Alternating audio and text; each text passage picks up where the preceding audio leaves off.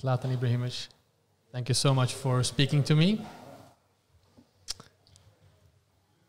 I want to talk today about preparing yourself for success, preparing yourself to be the best person you can be. And I want to start by being really practical. So if you don't mind, can you talk about what does your morning routine look like? What happens from when you wake up to when you get out to the day? I mean, the first thing when you wake up, you turn off the alarm,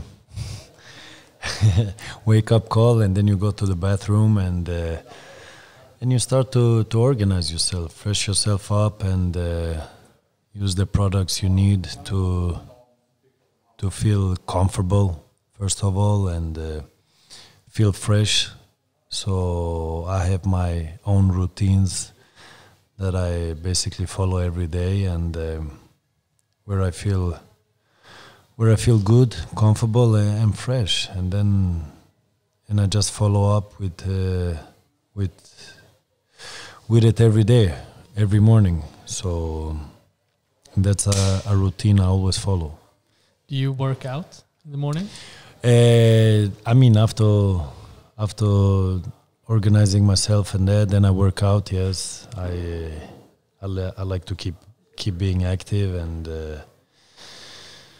and prepare myself in my profession, that is playing football. So I practice a lot, and I'm a little bit of a workaholic.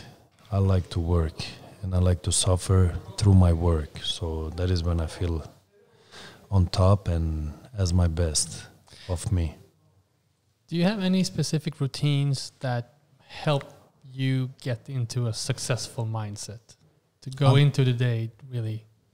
I mean, I try to surround myself with positive energy, positive vibes, and push myself to be positive, to be open-minded, and because a new day is a new day. You learn every day. You learn something new and discover something new. So, and I try to enter everything with a positive mindset. So that is what I try to do, and then obviously in my profession I go for how do you say, for the kill, to become better and to improve myself and to challenge myself to be a better Zlatan every day. I'm curious though about mentally preparing yourself for doing what you do physically, because it seems to me throughout your career you've been very good at projecting something internally, or firing something up internally, or telling yourself a story almost internally. I mean, I think the mental part is 50% in everything we do, either if you play football or whatever you work with, because if you're not ready mentally, doesn't matter how big talent you have or how prepared you are, because if you're not prepared mentally and ready with the mental part, then it's very difficult, because I think the confidence comes from the mental part. I mean, you have confidence, then the mental is there, and I always had a big confidence in what I'm doing, and I believe in what I'm doing, and sometimes right, sometimes not right, but yeah, you still have to believe in what you do and reach for it. So, but my confidence is strong. I never had a problem preparing myself mentally, because I know if I'm ready mentally, then the rest I have no problems, because I know what I'm able to do, and I know my skill set, and I know I can do above normal. So, but yeah, if you're not ready mentally, then it's very, very difficult. Do you have to find new stories to tell yourself to become ready? Because I know, obviously, as you say, you've always been very confident, and even since like a young boy taking on the world. But now, then you took on the world, and then you became the best player, and so forth. Do you find new places to? Is there another source that you go for? I mean, I try always, in everything I do, I try always to make the difference. And I always say, why be normal when you can be the best? And that goes for everything I do. If I play football, or if I'm in the fragrance world, or whatever project I'm involved, and that's my mindset. And find different stories is making new stories, and I always try to be unlimited, reach as high as possible. And I have one thing that I'm never satisfied. I always want more. So when I do something and everything is okay, I'm the next day it's not okay. I want even more, and I always work hard to reach as far as possible. So that's who I am. I'm never satisfied. I always want more. If that is positive or negative, I don't know. Because sometimes I think you have to stop, enjoy the moment, enjoy for whatever you achieved or whatever you do. So, but that maybe will come in the next chapter of my life. I was going to ask you, because as you mentioned, doing other things, other endeavors, other businesses, are there similarities between how you prepare for a game and how you prepare for business or even family? I think I'm very organized. I like to have control in everything I do. So if something goes wrong or a mistake was done, then I can blame myself. I cannot blame other ones, because if you let loose, then people are in charge, and they control, they do their own thing, and then it's in the hands of other ones. But I like to be in control, and especially if my name is involved or me as a person is involved. I do things because I believe in things. I believe I can make a difference or make noise, and some things you do from your heart, some things you do from the brain, and that's the challenge. And I'm not afraid to take a challenge that is not easy, that is very difficult, but that's who I am as a person. So, but to plan and be organized and be very professional, I think, in whatever you do, and respect and take responsibility. You mentioned you have your own line of products that carries your name. Started with a fragrance, and now you have other products as well. What was the most important thing when starting this endeavor?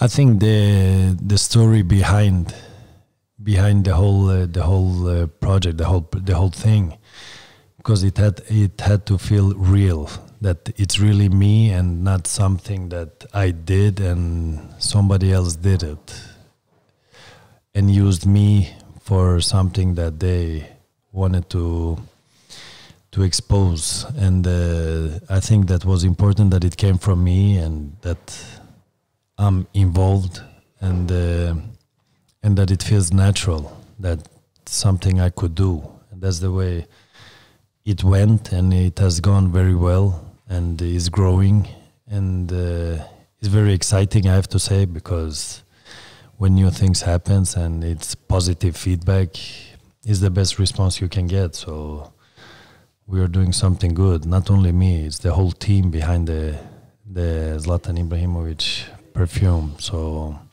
I'm very proud and happy that when you start with something from zero, and then you grow, you become bigger, and then you explore other things. So I'm very proud. I'm also curious, was it scary? I mean, obviously you've done a fantastic career in football, and then going into a brand new field, a brand new business.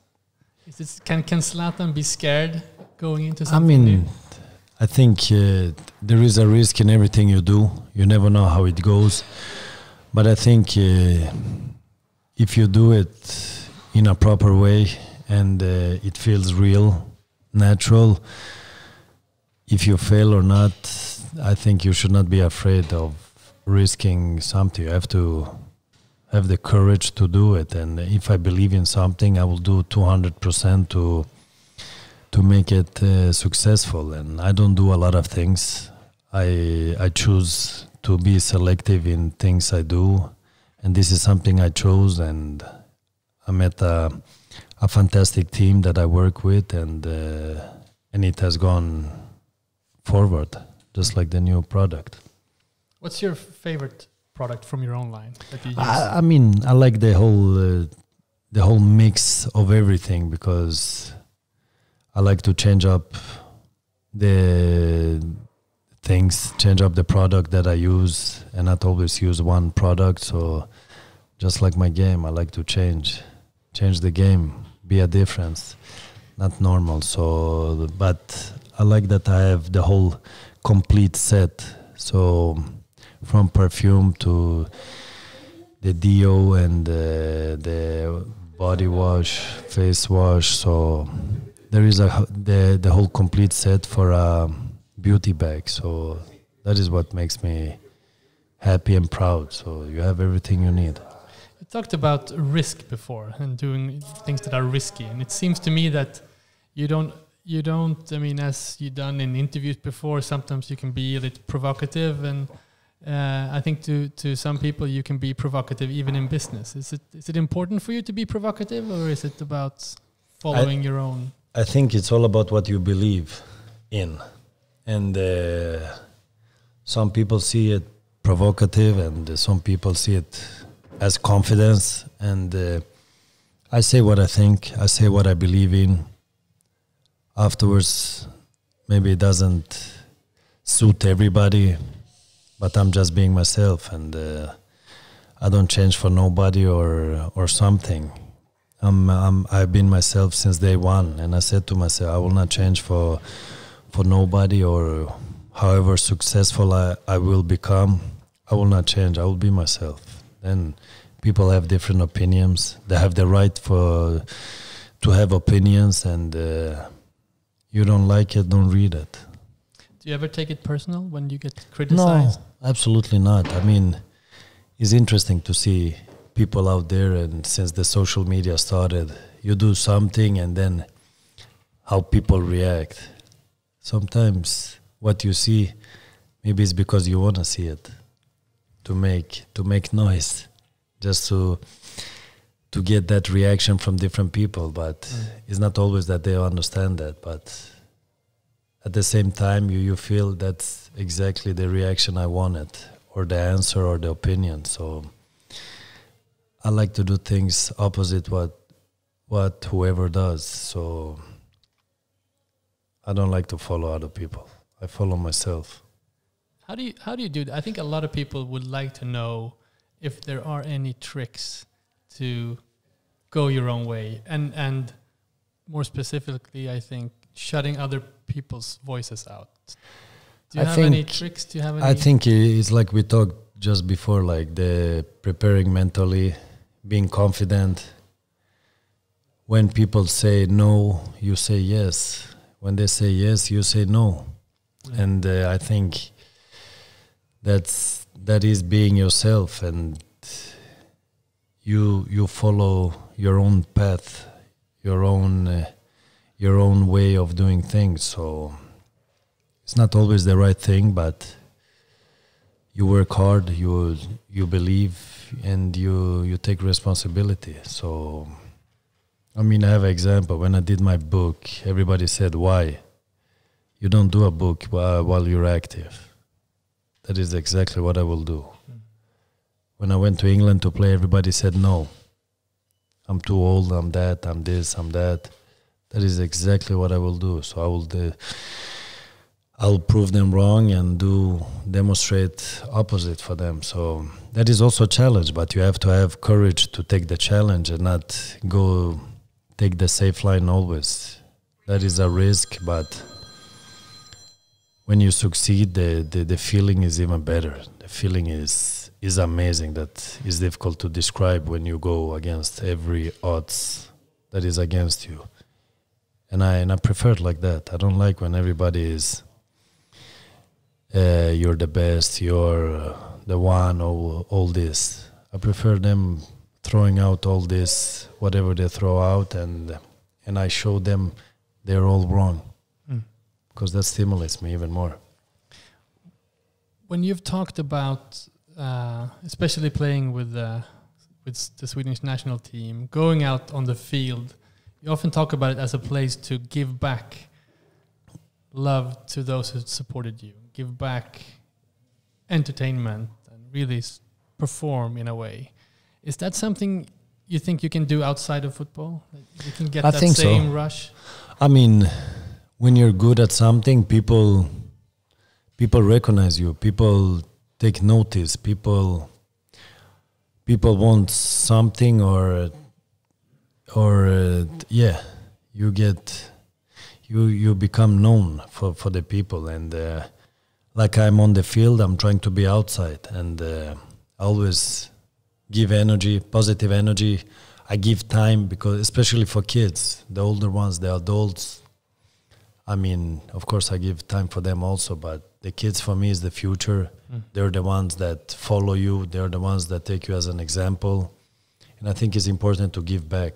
And all the love you get in the stadium, all the energy you get in the stadium, the adrenaline, it's, like I said, it's 50% that goes in the head, and you just want to give back. And if I cannot give it back on the field, I try to give outside the field. So, but we shouldn't also forget that I'm a human being just like everybody else. I have feelings, I have emotions just like everybody else, but I try to give back as much as possible in a natural way. I don't try to build up an image that somebody likes, but it's not being myself. I need to be myself. So if I'm not myself, I don't feel comfortable. What role do you want Zlatan Sport, the brand, to play in people's lives? I mean, I think it has to make them feel comfortable and feeling fresh, feeling that it gives you energy, and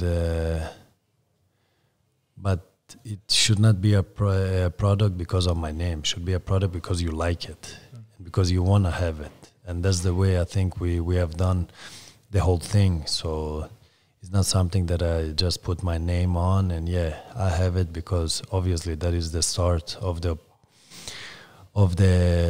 opinion, but afterwards you have it because you like it, and I want people to enjoy it, and that's the role that gives them confidence in being comfortable. Speaking about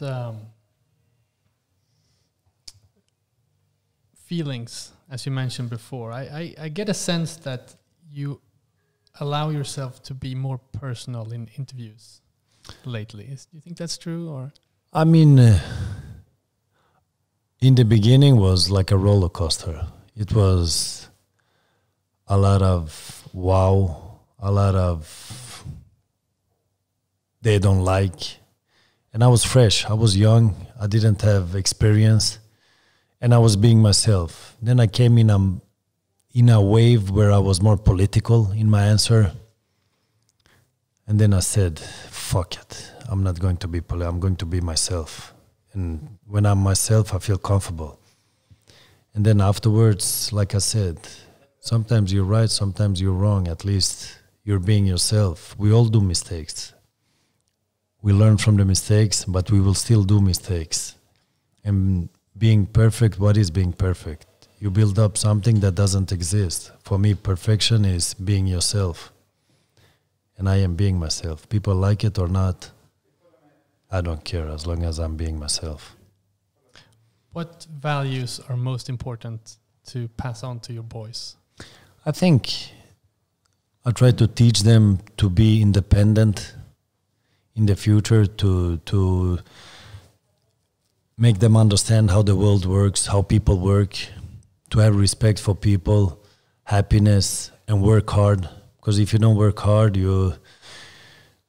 according to me, you don't arrive in places you want to arrive. You don't achieve objectives you put up in your head. You need to work for everything you want and everything you do. So that is more or less the way I try to raise them, and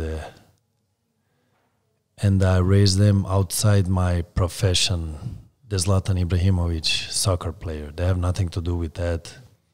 I leave them totally outside of that world because they are two different human beings that will do their own story. So when it comes to my profession, it doesn't enter in the house, it stays outside and in the shadow. And when it comes to them, they are more important than whatever I did or whatever I'm doing. So that is, I try to teach them and then explore the world for them, so they open up their eyes and see how everything works. I think arguably you've done some of the most iconic and influential goals in football history. The bicicleta and all these things. Has it been important for you to do things differently than any other football player, or is it more a result of you being you? I think it's a result of me being who I am. By saying that, it's why be normal when you can be the best? I don't like to be among many where everybody says he's just like everybody else. No, I go out from that group where they point the finger and say, this guy is different. He can do different things. And that is what I work hard for. I want to be as complete as possible and be able to do it better than other ones. Because we play soccer, yeah, it's collective, yes. But in the end, it's survival mode, because being among many, it means that another person can do your job. And when I enter in a field, I say to myself, nobody else can do what I do. Nobody can do my job. What does innovation mean to you? It means a lot, because people will remember you for doing things that nobody else could do. And when they ask me, which has been your best goals you ever did? That's the goals you cannot repeat. That for me, that is something that everybody will remember forever. And why be like everybody else? I have two more questions. When this airs, we will know more about your next step for 2020. And you are famously secretive when it comes to next steps. Is it ever frustrating that you can't talk about your future plans, or is it natural to you? I think it's natural when you're in the position or situation that I am, because obviously news sells. Today, whatever comes in the papers, it's buzz. It's to sell things. I remember I heard Denzel Washington said something. If you don't read or follow the media, you miss something. But if you do it, you're misguided. And that's a good quote. That was a very good quote, and I agree with him, because whatever comes out there, you don't know if it's fake news or whatever it is. And when it comes out, then maybe it's not so important for the papers or media anymore, because it's the truth. But in the end, the truth will always come out. So I prepare to do it in my own way, and I'm not like I don't share my things with the world and live with the world. I have my own things. I have my privacy and all these things I do, and when it's time to come out, things will come out. But yeah, it's not always, it happens like that, but yeah, we try to keep it as secret as possible. But it's not even a secret, it's just me doing my thing, and you share when you're ready to share, if there is something to share. How do you want to be remembered in 50 years? 50, first of all, I want to be remembered as the football player.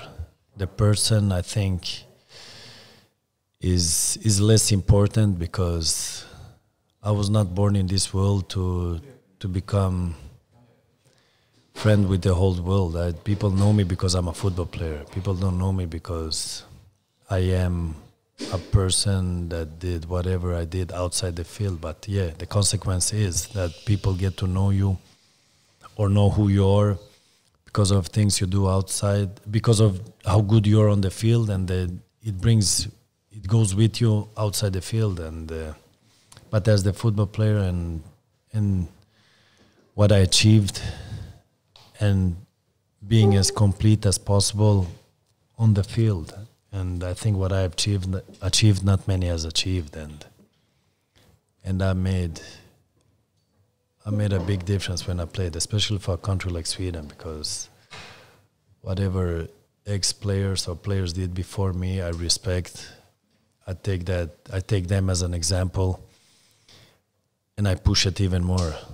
Like I said, whatever the limit was, I have no limits. I want it to be as much as possible, just to make noise and a difference, but in a positive way. So that for me is very important, but I've worked hard for it. That is nothing that came on a red carpet, and that will be my legacy. And I'm very happy and proud. So hopefully somebody else can take after and even do even more. That is what we hope for, because it's all about breaking records, doing more than whoever did whatever he did. So hopefully that comes, and we will enjoy the game, maybe still enjoy the game. Zlatan, thank you so much for speaking to me. Thank you very much.